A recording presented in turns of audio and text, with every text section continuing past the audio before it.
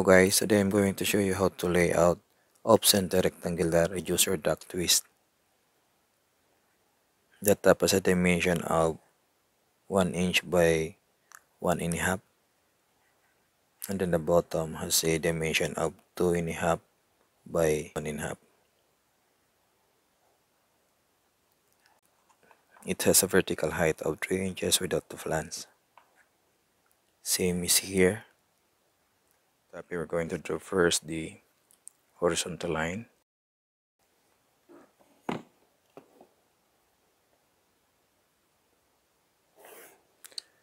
And then a vertical line perpendicular to the first line.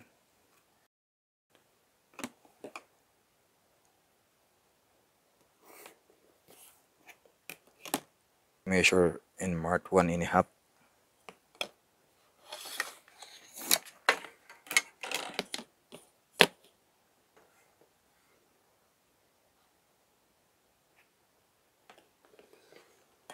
And then draw a parallel line. Draw a line parallel to the first line.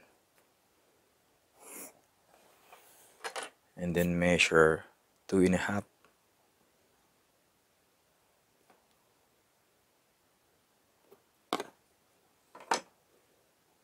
Draw a perpendicular.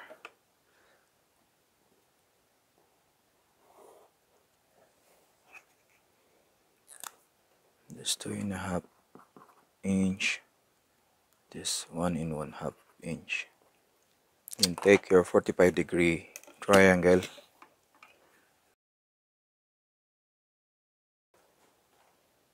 Draw a line.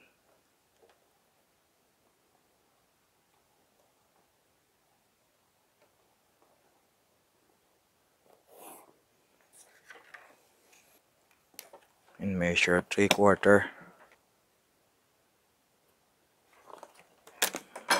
Draw a 45-degree line.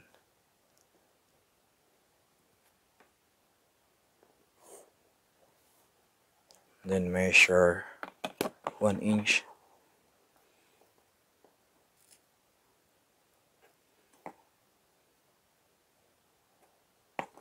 And then draw a 45-degree line. Draw a parallel line.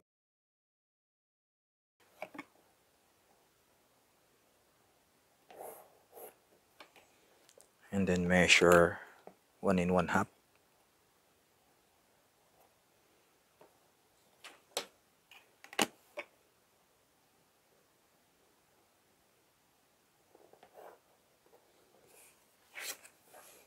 Label the small opening with numbers. It's 1, 2, 3, is 4. And then label the large opening by letters. You can make it A, B, this is C, and then D. We're going to triangulate this. This is A1. You can make it A1 is our seam.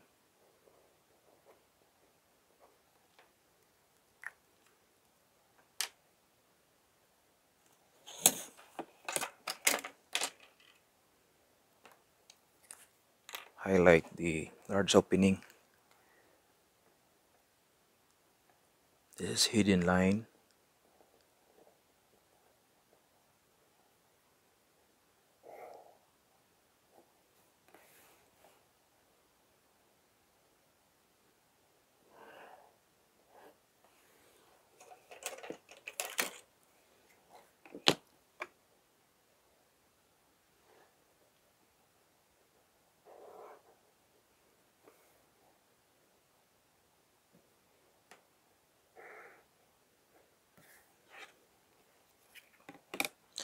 Highlight the small opening.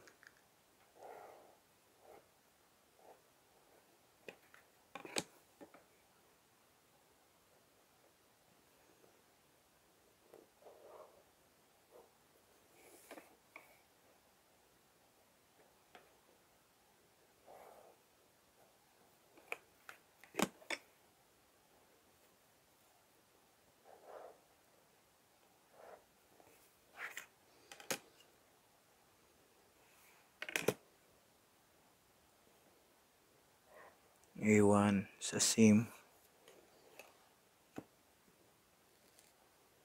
We're going to triangulate these.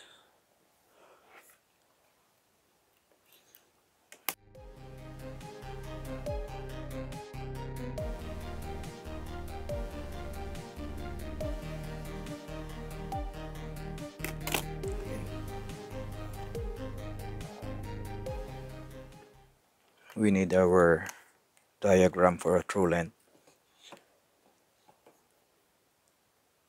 Horizontal and then our vertical.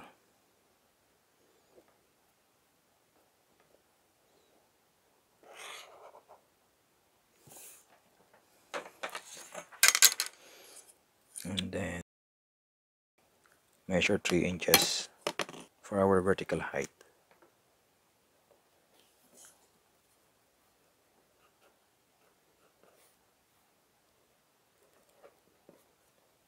Now that we are done with our top view,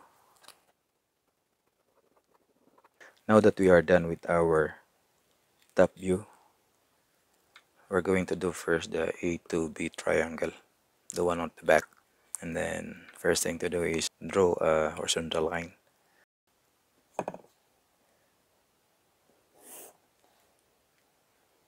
Take the distance A and B, then transfer here.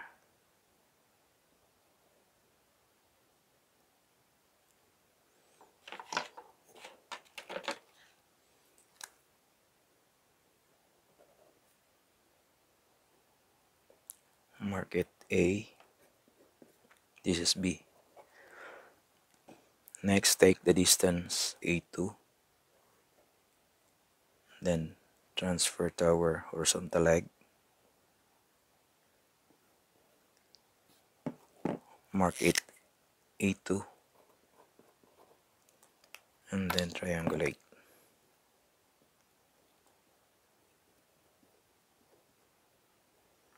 As a swing point A, scribe an arc.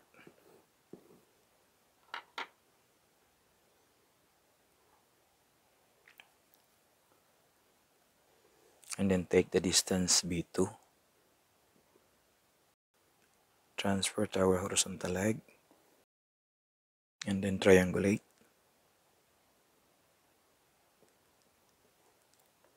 Mark it B2,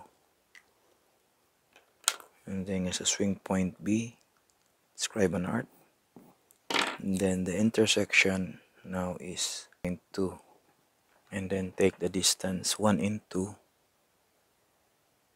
as a swing point 2, inscribe an arc.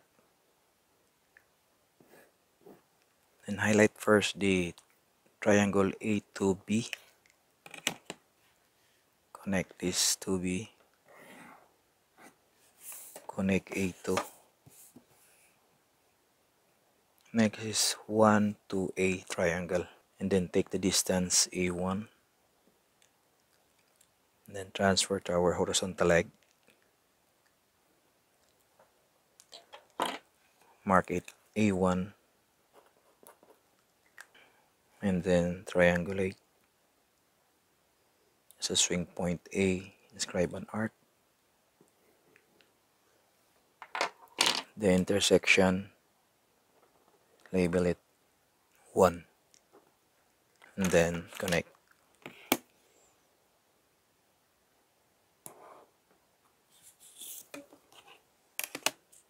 Connect A1, and our seam is A1, is our seam. And then take the distance 2, 3, then transfer here, scribe an arc. Take the distance B3, transfer here,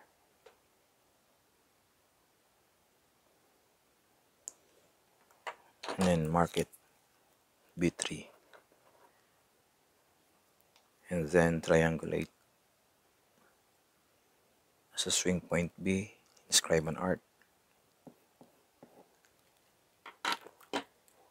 and then the intersection point 3, then connect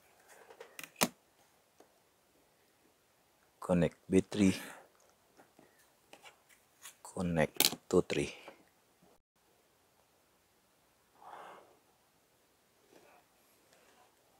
Now take the distance BC and then transfer here, scribe an arc,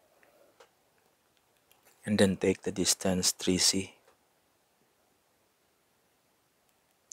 transfer to our horizontal leg, and then mark 3C,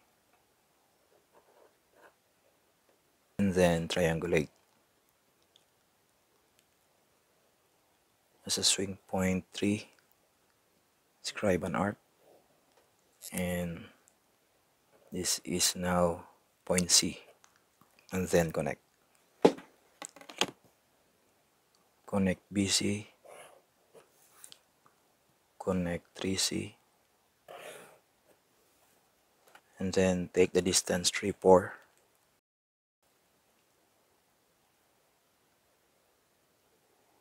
bring here, scribe an arc, the distance 4C, and then bring here, and then triangulate, and then as a swing point C, inscribe an arc. This is now 4, and then we're going to connect 4C, connect 3, 4. Next is take the distance DC, transfer here, and then take the distance D4, transfer to our horizontal leg, and then mark it D4, and then triangulate as a swing point 4, inscribe an arc. Now the intersection is point T, and then connect.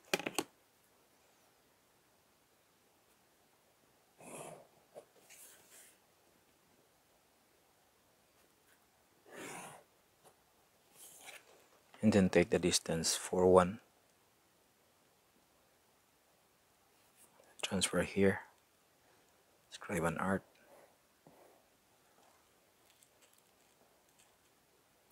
and then take the distance 1D,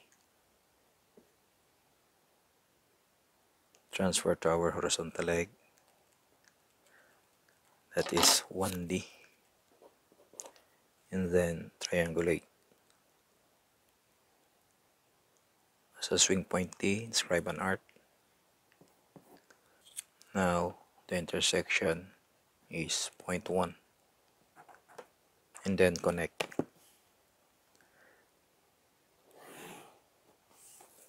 1, 4. Next, take the distance AD, transfer here, scribe an arc, and then take the distance A1, transfer here, and then triangulate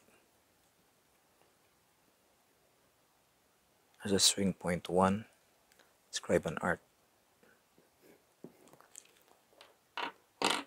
and label it A, then connect